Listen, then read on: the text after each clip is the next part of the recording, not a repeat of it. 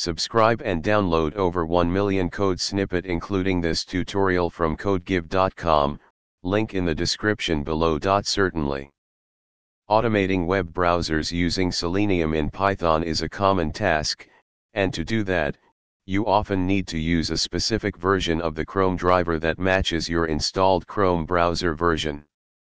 Manually downloading and managing the correct version of chromedriver can be cumbersome. However, there are libraries like chromedriver_auto installer that simplify this process by automatically downloading the appropriate chromedriver version. Let's create a tutorial on how to use chromedriver_auto installer with Selenium in Python. Before you begin, make sure you have both Selenium and chromedriver_auto installer installed. You can install them using pip.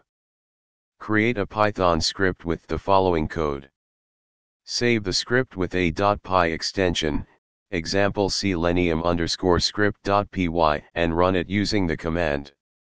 The script will automatically download and use the appropriate version of chromedriver, making it easy to manage dependencies for your Selenium scripts.